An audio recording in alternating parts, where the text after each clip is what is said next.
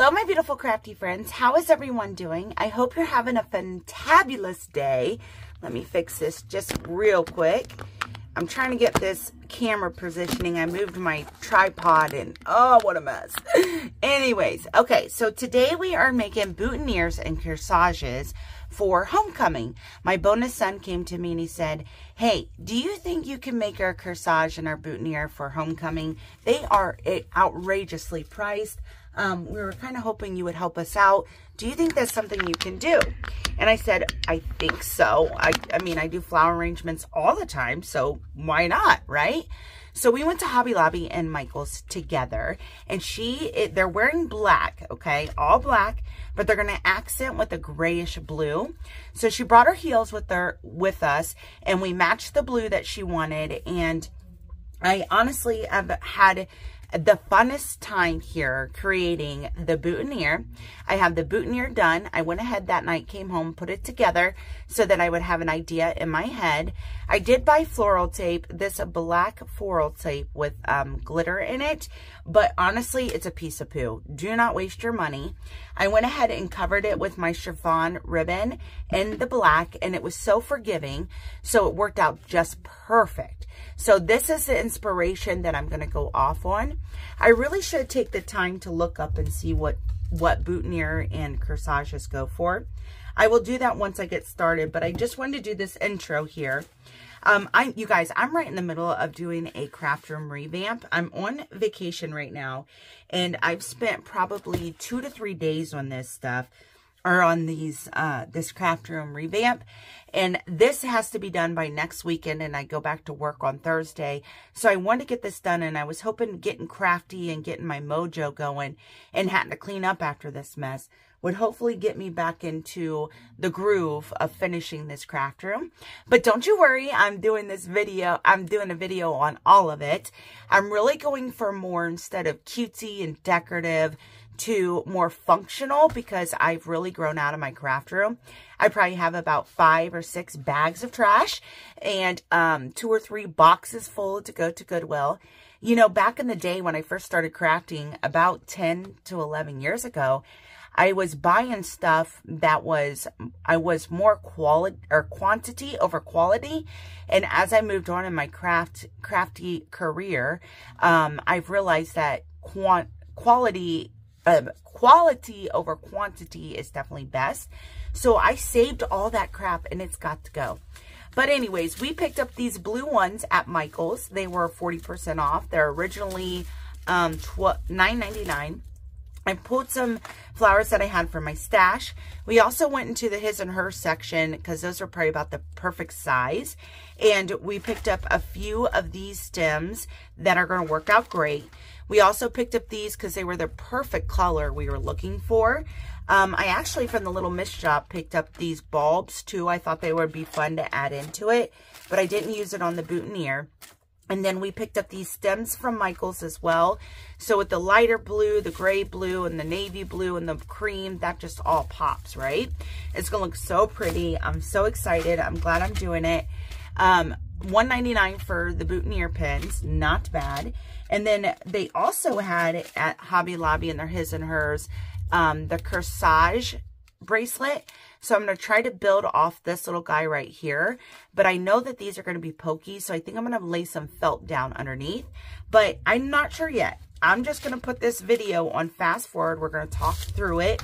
After I do it, we'll do a voiceover, and I'm going to pull the flowers out that I definitely want to use, and I'm going to use this guy as my inspo to match.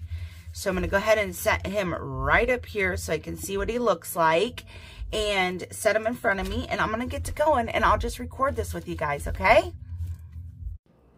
All right, let's do this in fast mode, y'all. So on my Cricut, I cut out D and C and 2023. I wanted to make them a little bit more custom. I knew that I could take iron-on vinyl onto chiffon ribbon and attach it to the corsage and boutonniere, and it would customize it. She loved that idea when I brought it up, so I wanted to make sure that I followed through. And I just used silver glitter iron-on vinyl, just something that I had in my stash, along with the chiffon ribbon, because the ribbon takes the vinyl so well. Took my little mini press and bing, bang, boom. There we go. Now, I accidentally deleted the majority of the video of me putting this together, which I do apologize because it was probably over an hour worth of footage and it was just a little bit too long. But as you can tell, I have a good base going with my corsage. And I'm just adding the ribbons to it now. As you can tell, the little blue sprigs in the back are so cute. I just love the way it turns out. I really hope that she loves it. I watched a couple of different tutorials. I had the little corsage thingy that a lot of people just attach theirs to, but I wanted to use a little bit of felt and I needed a base to glue everything to, so I just cut out a little patch of felt and glued everything to it, and wanted to make sure that I added a lot of bits and bobs is what I call them, but it's just flower sprigs that I clipped off of all the flowers that I showed you guys, because to me that's what makes a flower cluster really pop and brings it to the next level. So here I'm trying it on, make sure it doesn't scratch or do anything like that.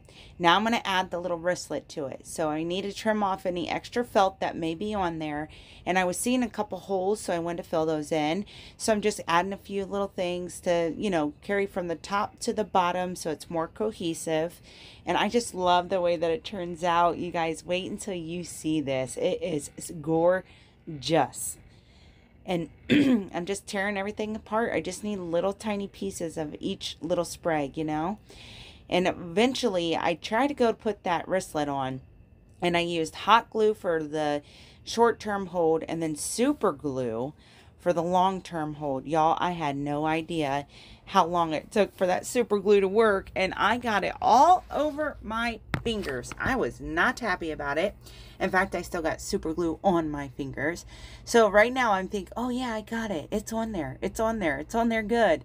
Here's that super glue, which if I could have got it to sit longer, it would have been fine. But I actually end up using hot glue and fabric. Okay, you guys, we got the finished product. Finally, it really did take me quite a bit of time. The boutonniere took me probably, I'd say maybe 20 minutes.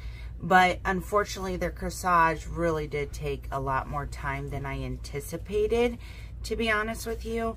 I think it just, was overthinking it, and that's what ended up happening. But this is the beautiful corsage. It says D and C for Dylan and Claire in 2023. I asked her if that's what if I told her I could do it with the Cricut, and she's like, oh my gosh, yeah, I think she really liked that idea. So there it is in all its glory. I went ahead and made sure that I put it on my wrist and gave it the good old shake test just to make sure no flowers came off. You know, I know they're going to be getting it on the dance floor probably. So I like how the ribbon hits the wrist. I think it's really, really pretty. I was thinking maybe bringing the ribbon down a little bit, but maybe not. What do we think? Oh, so cute. And then this is the matching boutonniere. I think it looks really, really good together. I hope she likes them as much as I do. I really put a lot of time, effort, and everything else into it. And then I did use that wristlet. I end up using hot glue and Fabri-Tac. I tried to use that super glue and got all over my fingers, and then it didn't dry in time. I don't know if it would have been a good idea or not. But anyways, that's how they turned out. Thank you so much for hanging out with me today. I'm going to get back onto my craft room. I still got so much work to do. So until next time, you guys, I will talk with you later. Let me know what you think down below. Bye-bye now.